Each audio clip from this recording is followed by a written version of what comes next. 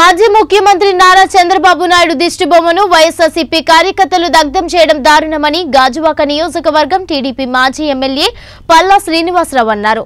గ్రామ వాలంటీర్లు వైసీపీ కార్యకర్తల్లా వ్యవహరిస్తున్నారని ధ్వజమెత్తారు. అమరావతి రైతులకు అన్యాయం చేసి రాజధానిని విశాఖకు మార్చడం న్యాయమా అని ప్రశ్నించారు. తెలుగుదేశం పార్టీ నాయకులు శాంతియుతంగా ర్యాలీ చేస్తే పోలీసు బలగాలతో ఆపడం అన్యాయమని, ప్రభుత్వ విధానాలకు వ్యతిరేకంగా మేము కూడా ముఖ్యమంత్రి వైఎస్ జగన్మోహన్ రెడ్డి దిష్టిబొమ్మ దగ్ధం చేస్తామని హెచ్చరించారు.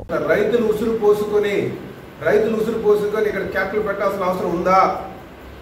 ముందు రైతులకు న్యాయం చేయండి. రైతులకు న్యాయం చేయకుండా సుమారు 40 రోజులుగా అక్కడ దీక్షలు చేసి ఆడవాళ్ళందరూ కూడా టెంట్లో కూర్చుంటే మీరు ఇక్కడికి వచ్చి మేము ముఖ్యమంత్రి గారు ఆపేశారు అంటే ముఖ్యమంత్రి గారు ఆ ధర్నాలు పెట్టారు. అక్కడ దిష్టి బొమ్మ తగలబెట్టడం, చెప్పులతో కొట్టడం, ఇది వైసీపీ కార్యకర్తలు 3 సార్లు చేశారు.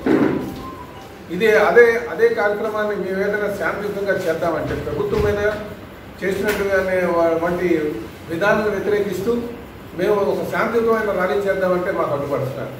పోలీసులతో మమ్మల్ని ఆపుతున్నారు. ఇది ఎంతవరకు కరెక్ట్ అని మేము ప్రశ్నిస్తున్నాం. ఎందుకంటే మేము కూడా రేపు పోలీసు వారు వచ్చినా సరే మేము భయపడకుండా మేము ముఖ్యమంత్రి వారి యొక్క దిష్టి బొమ్మను మేము తగలబెడతాం. ఎందుకంటే పోలీసుల వారికి మాకు ఒక న్యాయమును వైసీపీ వాళ్ళకి ఒక న్యాయమా? ఇది ఎంతవరకు కరెక్ట్?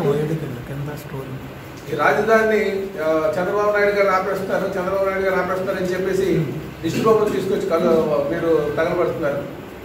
అంటే ప్రజలు ముందు అసెంబ్లీలోనో లేకపోతే కౌన్సిల్లోనో ఒక సెలెక్ట్ కమిటీ పంపించారు. అది తీర్మానం రావాలి కదా, దాని యొక్క కమిటీ యొక్క రిపోర్ట్ రావాలి కదా. రిపోర్ట్ రాకంటేనే వీళ్ళు రద్దుపరిచి మరి మాజీ ముఖ్యమంత్రులు తెలుగుదేశం పార్టీ అధ్యక్షుల మీద నిందలు వేస్తూ ఈరోజు దిష్టి బొమ్మలు తగలబెడుతున్నారు. ఇది మంచి పద్ధతి కాదు. మేము కూడా ఇలాంటి పనులే చేయడానికి సిద్ధంగా ఉన్నాము. మేము కూడా ముఖ్యమంత్రి గారు దిష్టి బొమ్మలు తగలబెడతాం.